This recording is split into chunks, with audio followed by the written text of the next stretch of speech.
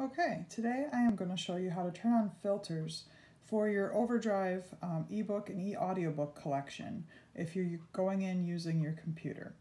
So you start out on the Carroll Library website, which is www.carrolllibrary.org, and then you go over to the right side where it says Download Audiobooks, eBooks, Overdrive, and you click on that button.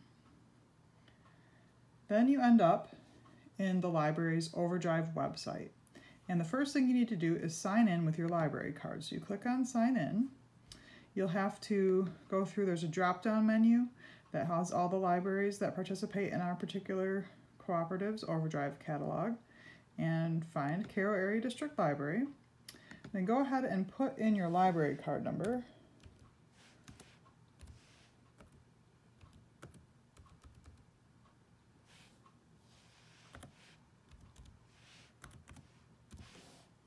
And then you'll have a 4-digit PIN number. Now this PIN number is something that you chose when you signed up for your library card. So if you don't remember it, you can call us and we can walk you through that.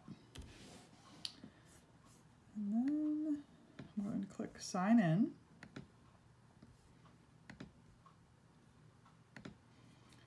Okay, so here we are, and we have the whole ebook and e-audiobook collection.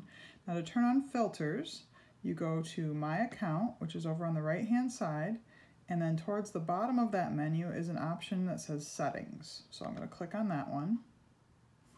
Then this has all kinds of different settings in here. You can actually choose, I don't know if you ever realized this, you can choose the length of time that you want to check things out for. So ebooks have an option of 7 or 14 days, as do audiobooks. Videos have options, but our library doesn't. Our cooperative doesn't have any videos. It just happens to be something that's on here. You can have Overdrive save your history, or you can have them not save your history if you like privacy issues. Then down here, you can choose your audience. Normally when you log in, it's set up for all audiences. If you just want, say, maybe this is your kids' library card and you just want them to see books that are for their age level, this is nice because it also creates less frustration as they're digging through things and not finding anything that's of interest to them. You could choose just juvenile, or you could choose just young adult, or whatever combination of these settings that you want.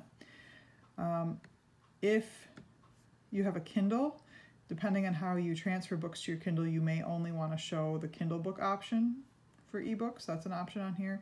And then there are also some accessibility options. And one of them is high contrast.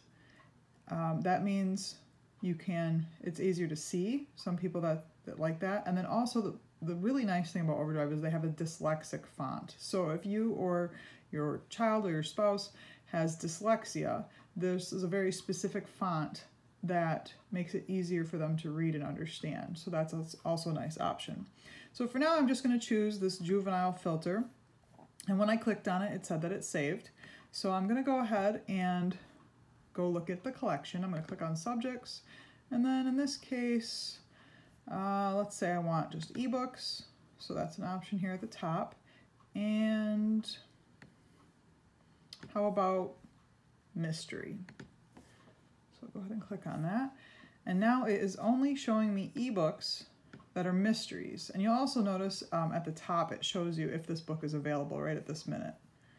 So you could download it and check it out right now. So there's actually quite a few. See this one right over here, this James Patterson. This is what it looks like if it's checked out to somebody else. It's the wait list. But yes, here we go. These are books that are available right now for this particular audience, and they're ebooks. So again, if you want to change your settings, you go to My Account, and Settings is the last option before logging out.